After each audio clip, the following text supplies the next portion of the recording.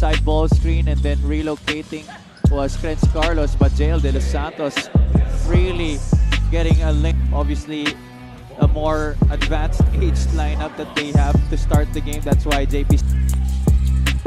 Jumper here, that's a miss for Javier De Los Santos. That guy's playing like a man. Outside of 51-47. De Los Santos inside.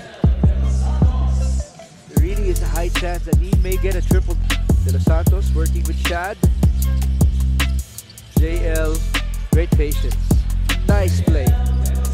Look at the way he read the defense. Did not pull on the release. Look at that. Very smooth. Good screen also set by Chad Alonso to create that small separation.